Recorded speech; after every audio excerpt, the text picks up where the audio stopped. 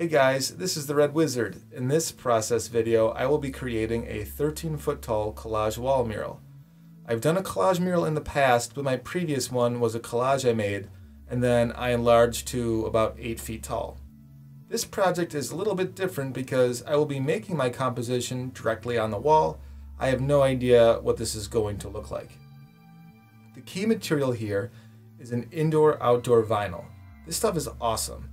It can last for several years outdoors and likely forever indoors. I got this big roll printed at a locally owned print shop. I paid about $200 USD. This is basically a massive heavy-duty sticker roll. The stuff is pretty thick, so I am cutting it with my 7-inch serrated OLFA scissors. For this project, I really wanted to use some vintage scientific illustrations. To me, illustrations like these will never really be made again, now that color photography is so advanced. At the time when these illustrations were made, it was really hard to capture nice, clear images of wildlife. So these are super colorful, vibrant, chromatic images that I don't think really will ever be created ever again. So I'm really excited to make this a permanent installment in my home. So, not exactly sure what's going to happen here. Let's see how it goes.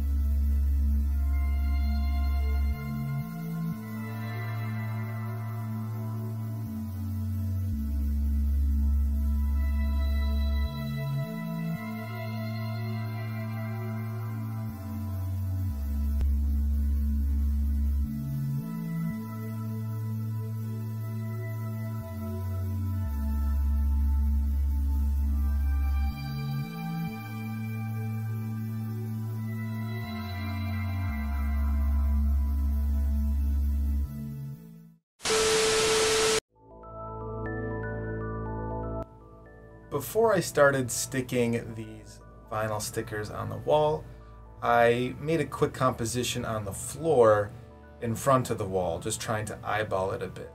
And what I decided to do was try to make delicate flowing tree branches using the little branches that the birds already were on. So I prioritized some of the bigger birds with thicker branches to kind of be anchored on the fireplace slash chimney wall thingamadoodle. And then I just kept adding more and more subtle thin branches until they kind of tapered off towards the end. As I started to build, I tried to find little interactions the birds could be having with one another. Basically looking at each other, singing to one another, stalking one another, playing. I just tried to show a little bit more movement and, I don't know, have a little bit of fun with it.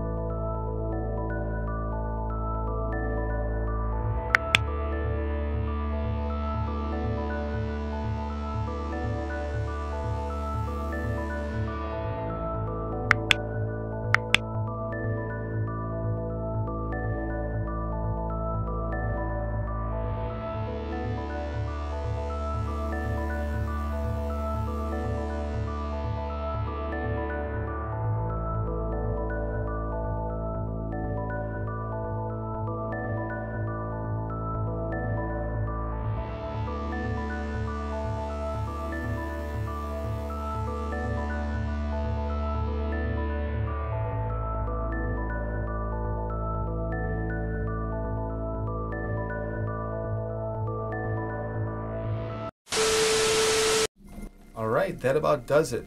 It took me a few hours to get it up.